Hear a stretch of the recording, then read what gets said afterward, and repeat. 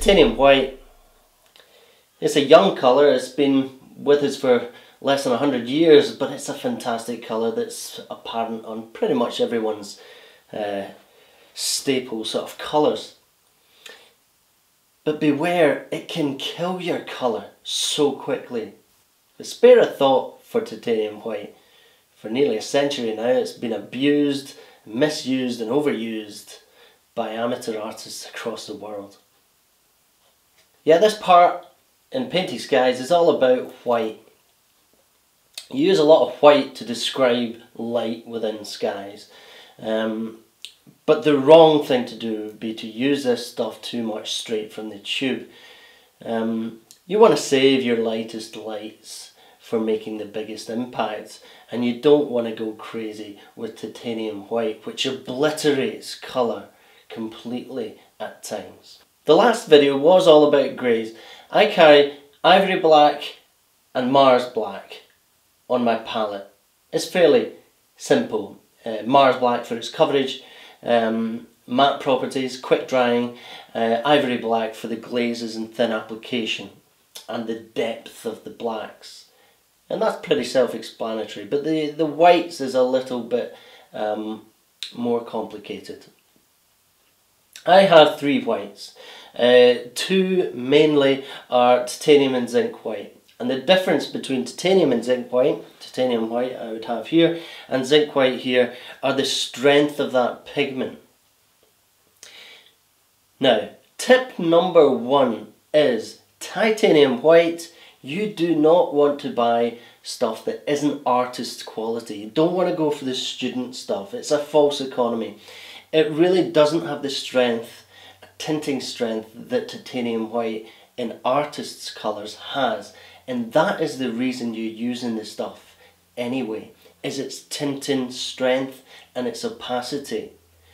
Seriously, if you go out and buy artists' quality titanium white, you will notice a real difference in the use of that colour. You should be using a lot more zinc white than titanium white in your mixes, because it's much more forgiving when mixing it with your colours. You keep the vibrancy much more.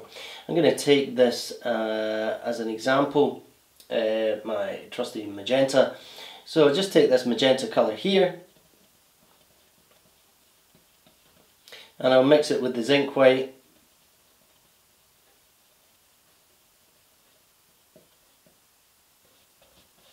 And then I'll mix it with titanium white.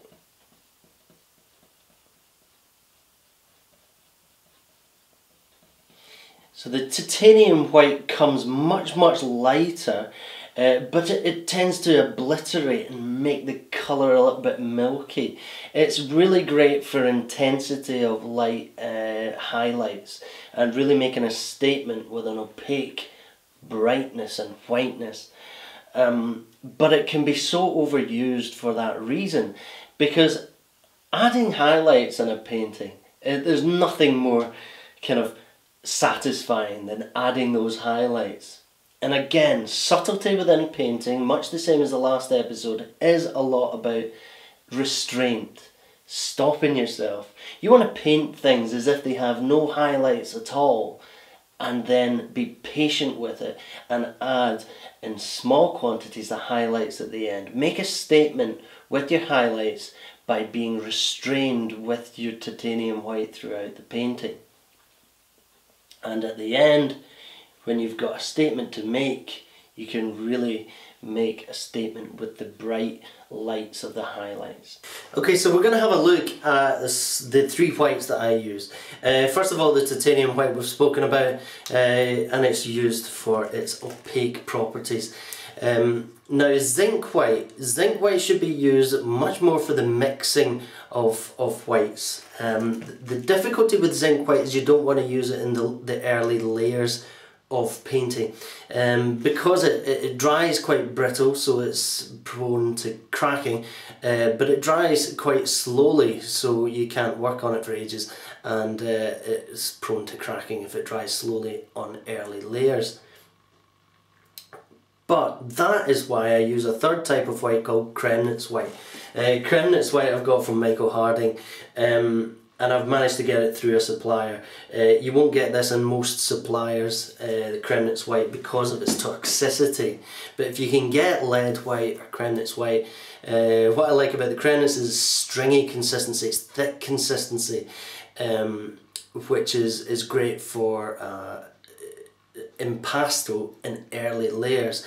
So you can create impasto. It's got a faster drying time than zinc white, which takes forever to dry, and you're able to paint on top of it, and it's also got a low tinting strength. So the thing about low tinting strength is if you don't use titanium white and use a lower tinting strength white, it not only brings out the undertone of the paint, but if you're using expensive artist qualities, like say you've spent 200 quid, say you've spent it's 100 quid for cadmium red. If you lighten this using zinc white, you will be using a lot less of the more expensive paint, so you'll actually be saving money if you use a white with less tinting strength. So that's something to keep in mind when mixing your paint. So not only are you stopping it looking milky with the addition of titanium white, you're keeping the undertones of the paint, you're saving a bit of money, and you're also able to keep it less opaque. Now, when you're layering paint and oil paint, opacity is good to obliterate layers underneath, but you want to be adding glazes as well. You want to be showing paint underneath, and titanium's great to get rid of that, but zinc's good for the opaque glazes. So semi-translucent glazes of white, you would be using zinc white. The other tip I've got is really find titanium white that works for you, that you like the consistency of.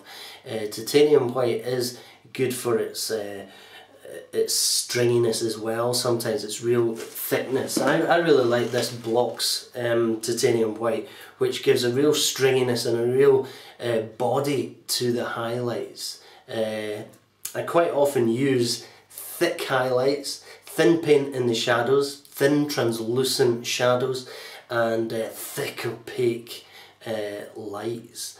And what also I quite like doing within skies as well is obliterating using the titanium white with the opacity, and then a glaze on top of that, which puts a veil across that abruptness, and I use zinc white for that.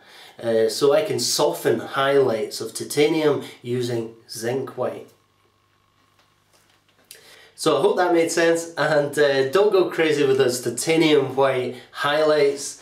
If you're adding titanium white straight from the tube, make sure that you're doing it in a wet and wet layer, so that you are mixing that titanium white with something else. It's a very, very stark white to use straight up as a highlight. So you need to make sure that you are mixing it in. In your skies, your highlights are going to always have a little bit of yellowy orange in them. They're going to be warm highlights, because the sun's light source is a warm source of light, and to describe that you need to add warmth to all of your whites. Titanium white is very stark when it comes out the tube, and out the tube whites is what a lot of amateurs and novice painters do wrong. They love putting in those highlights, and they're firing them in, and there's far too many of them. To make the best highlight work, it's got to have power, and it's not going to have power if there's loads of it. Small quantities make a big statement. I hope you enjoyed the video. Stay tuned for more in this series. There's definitely one more to come anyway about painting for photographs. Okay, thanks a lot. You can follow me on Twitter, Facebook, and indeed subscribe to his channel. Thank you for any donations that you can make on scottnaismith.com/videos. Thank you.